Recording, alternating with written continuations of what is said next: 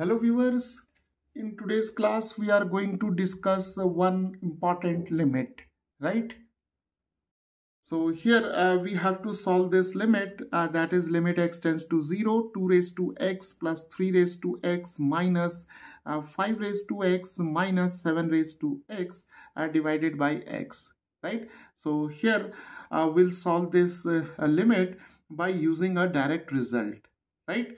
So let us see how we can find out the value of this limit by using a known result, right? So here the result is if we have a limit x tends to 0 and we have alpha raised to x plus beta raised to x minus gamma raised to x minus delta raised to x divided by x, then what is the value of this type of limit, right?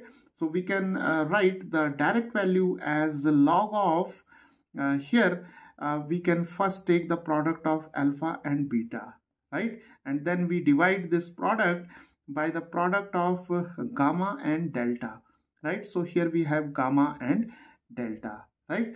So the value of this type of limit is equal to log of alpha times beta divided by gamma times delta.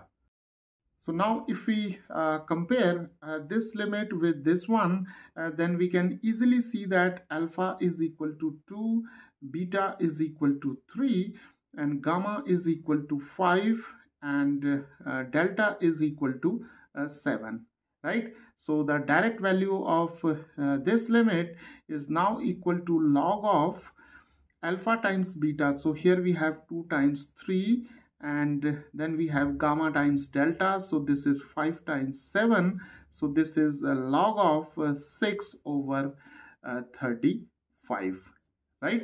So the value of this limit is equal to a logarithm of 6 divided by 35.